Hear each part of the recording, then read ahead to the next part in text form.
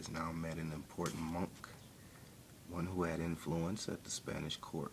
The monk listened to Columbus' idea with great interest.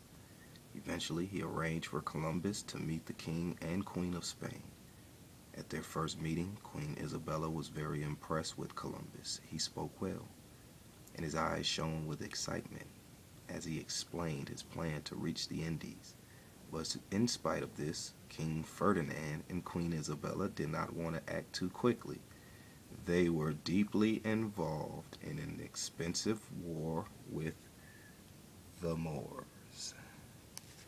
Page 20. A Christopher Columbus book by David Goodnow. This book is like a early childhood book. You could look it up, Troll Associates. It was printed in 1979.